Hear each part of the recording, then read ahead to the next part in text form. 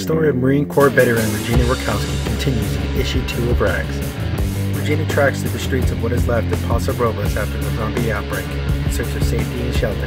The threat of death around every corner, Regina must face the battle of survival in front of her, as well as the war that rages in her mind. Will Regina find safety and acceptance amongst the other survivors of the outbreak? Will she succumb to the doubt and fear that lingers in her mind? Find out in the exciting second issue of Rags. The first issue of Rags sold out in less than 24 hours of becoming a runaway smash hit for Antarctic Press. Be sure to pre-order Rags issue 2 from your local comic book store and don't be left out of the best comic book series of 2008.